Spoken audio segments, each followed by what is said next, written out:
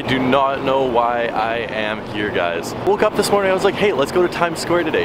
It will be fun, it won't be that bad. Times Square is the worst place in New York. I'd rather go hang out in the Bronx all day than go to Times Square. But they do have a couple sneaker stores in Times Square that I wanted to check out, because since it's such a big location, who knows, they might get some random restocks, or some idiot tourist might return a pair of shoes that could just randomly pop back up on the shelf. This video, as always, is brought to you by Snups. It's one of my favorite apps out there. You can like list your entire sneaker collection, connect with other sneakerheads, and of course, you guys know that I put my weekly sneaker rotations up on there, and I'm also going to be making a shelf of sneakers that I see in NYC when I've been out here all week. So if you guys want to go follow me, there's a link down in the description for that to download the app. I'd really recommend it. This new Champion hoodie is so fire. Picked this up yesterday at Urban Outfitters. I just stopped by another Urban Outfitters and they had a purple one. Whew, so nice. If I don't pick up a pair of shoes today, I might have to go back and get that. But we are at Foot Locker right now. Last time I was in this Foot Locker, an employee recognized me and wanted to be in the vlog, and then his manager almost fired him.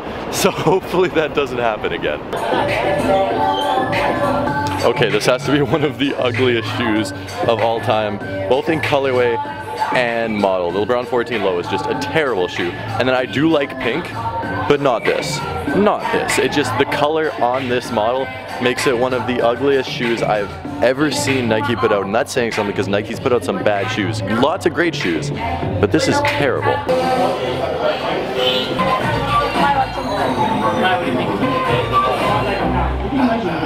There is literally nothing in there. Like, there's GR Ultra Boost, there's those up tempos which I actually tried on and look amazing. There is still some hope though. There's a Champs Sports over there that we're gonna go check out. I've never really seen anything decent in there in the past. Lots of you guys always ask me what the best sneaker stores in New York are. I'd say flat out just completely avoid Times Square. It's absolutely terrible, not only because there's no sneakers, tourists everywhere, and there's crazy homeless people in Disney costumes trying to get you to take pictures with them.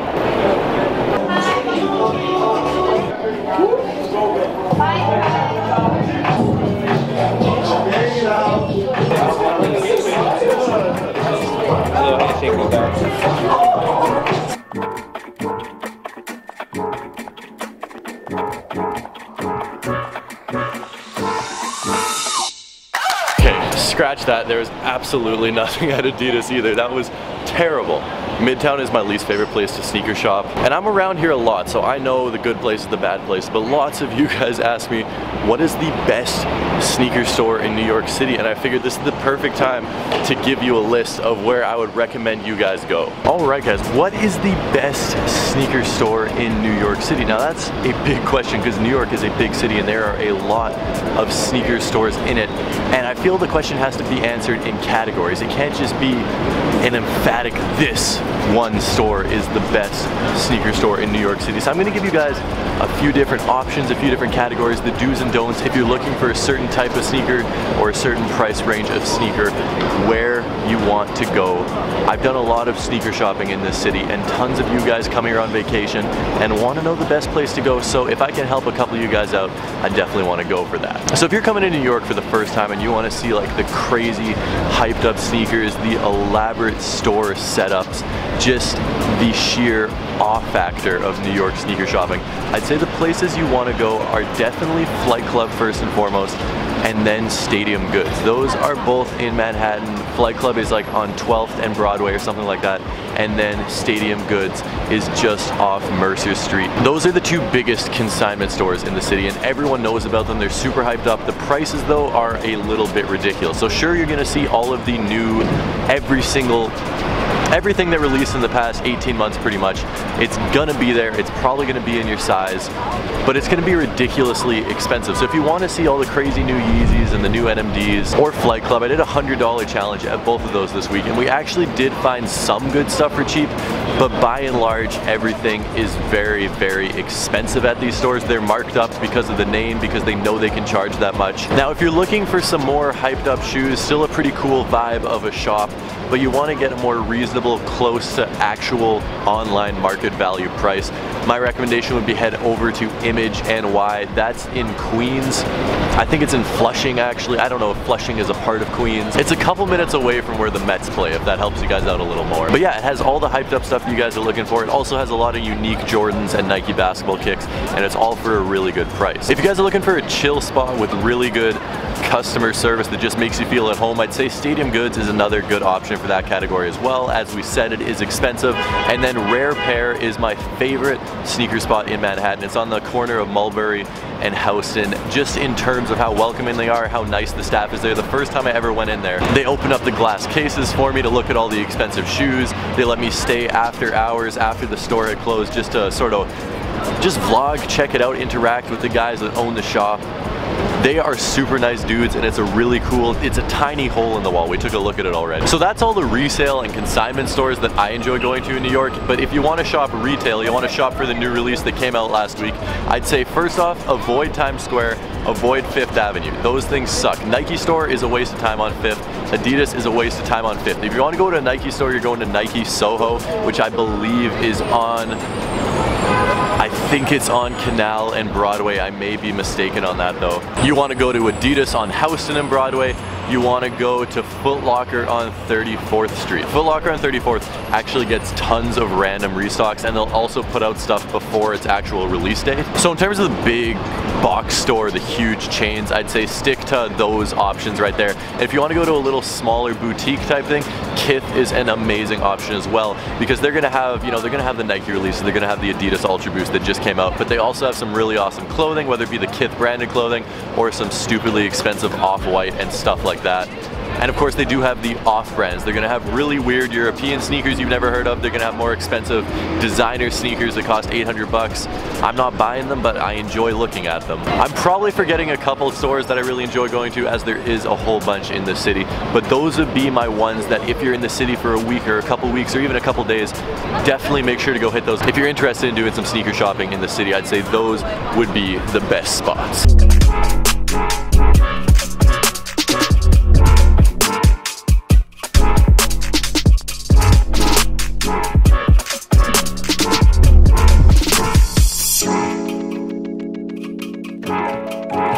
Since we had literally zero success in Midtown, I thought we'd head back down to Soho, to one of my favorite spots that I was actually just talking about. We're gonna go check out Stadium Goods again.